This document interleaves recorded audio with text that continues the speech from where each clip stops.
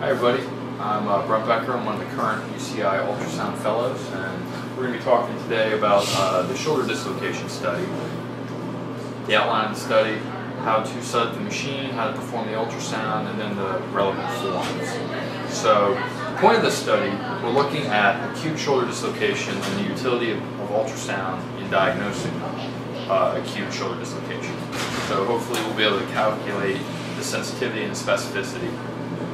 So we're going to include any adult patient over the age of 18 or greater that presents with some shoulder injury in which acute shoulder dislocation is on the differential. So you guys will be scanning kind of the tracking board and determining who might be eligible to enroll in this study. If you find a potential enrollee, you will talk to the resident or talk to the attending, verify that they're considering acute shoulder dislocation. Then you will approach the patient, consent them with this consent form, have them sign it, and then you will go ahead and perform the ultrasound. So this is the page that you will have them fill out.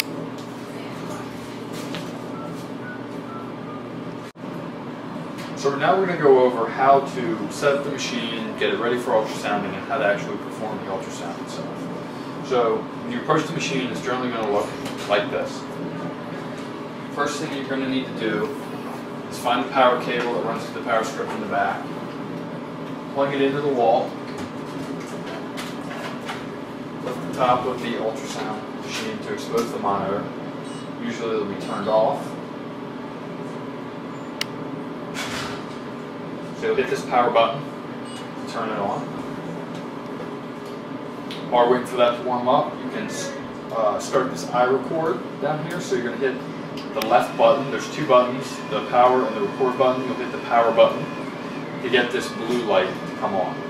If you're having problems getting this to turn on, make sure that the power is connected in the back. Make sure that all the wires in the back of the machine are secure. Make sure that the flash drive is plugged into the back of the machine. Make sure all the cables are plugged into the power strip.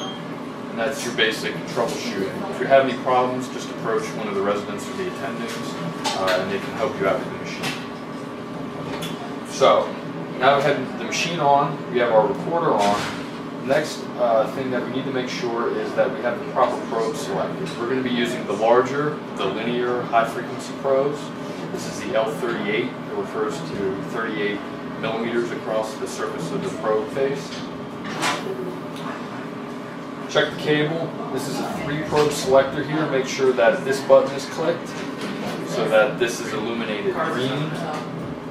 That will indicate that the probe is functioning. You can kind of push your finger and you'll see the screen shadow like so, and you'll know that it's hooked up and ready to go.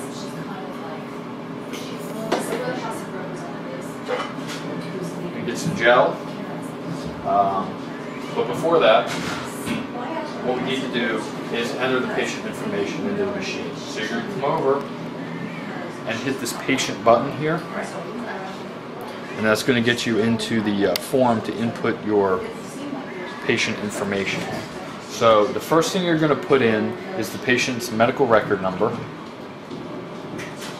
then a couple of spaces, and you're going to obtain the patient number from the data collection sheet, whether it's 1, 2, 3, etc. So for these purposes, we'll just say it's patient number 1, and then you want to input your last name as the person performing the ultrasound. Once you're done, you can hit this hotkey for done, hit OK.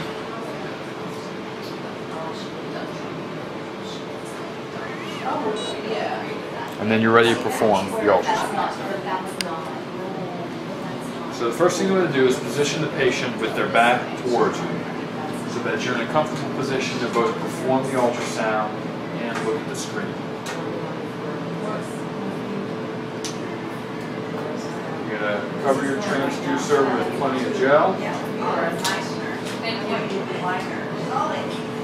First thing that you're going to do is you're going to start by taking note of the probe marker. This probe marker, this little raised section on the probe, is always going to be off to your left as you're approaching the patient from the posterior.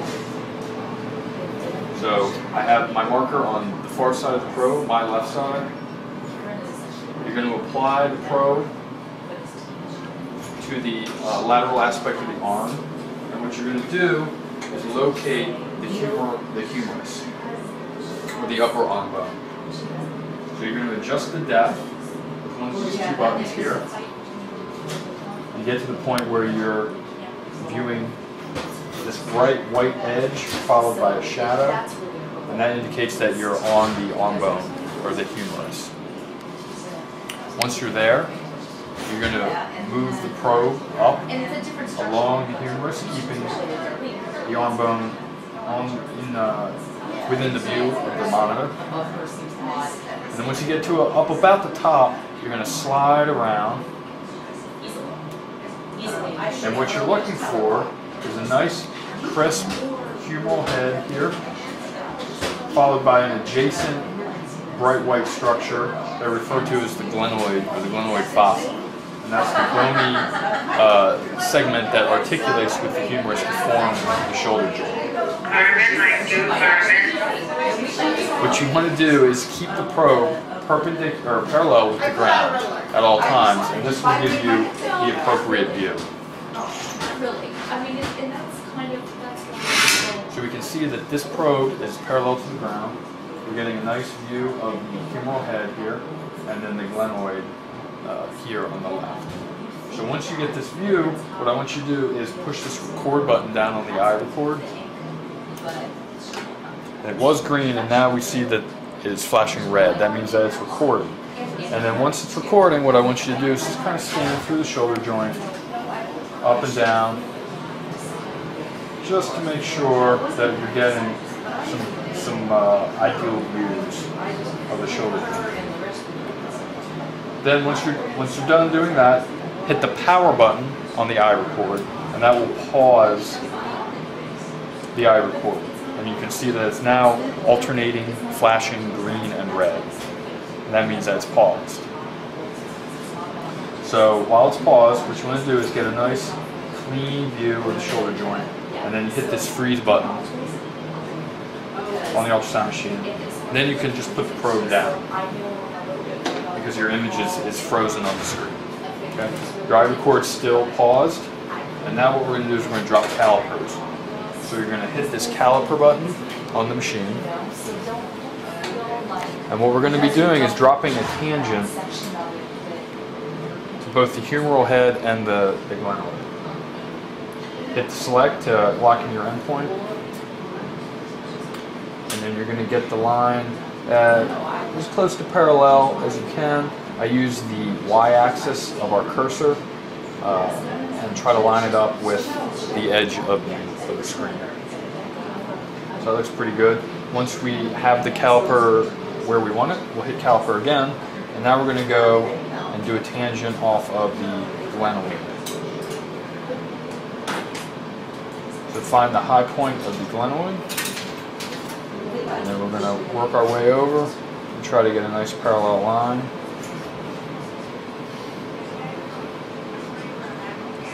Select and lock that in, and then finally we're going to hit caliper a third time, and what we're going to do is measure the distance between our two previously placed line segments. And so this gives us a step-off distance of 0.58 centimeters. Then once you have this still image on the screen, what I want you to do is hit this power button again on the iRecord, and this will go back to flashing red and indicate that you're recording. Once you've recorded a few seconds of this, then you can hit the record button and it'll return to solid yellow, then proceed to solid green and indicate that it's no longer recording.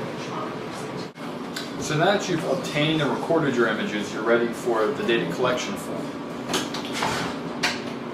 You can start off by filling out the patient's MRN, their demographic information, patient's chief complaint, and then your name as the one performing the ultrasound. Ultrasound findings obviously refer to the ultrasound of the shoulder and the measurements that you've made. This first point, humeral head position, refers to the position of the humerus with regards to the glenoid. So if we refer back to our image of the shoulder here, we have our humerus here on the right, and we have our glenoid here on the left. And the question is the humerus anterior or posterior to the glenoid? So for the purposes of our ultrasound, in which we're shooting from the patient's back, the closer to the top of the screen or the closer to the patient's skin is considered more posterior. So the humerus in this situation is posterior to the glenoid, and so we would circle posterior. If we had the reverse orientation, such that the humeral head is lower on the screen than the glenoid fossa, then we would have the opposite orientation and it would be anterior. In most cases, you're going to be circling posterior. The step-off distance is the distance of this C line segment, the distance between our A and B line segments, that is the tangent to the humerus and the tangent to the glenoid, the distance between those two tangent lines. Then additional ultrasound findings or comments. If you have any questions, any issues, any other problems or inquiries, you can put them there. You can disregard this last section as we're going to be following up on the x-rays at a later date. So that pretty much concludes this video on how to perform the ultrasound, how to record the data, and pretty much take care of everything else that you need to. So again, if at any point you have any questions, have any issues, you can locate a resident or an attending to help you out. Absolutely.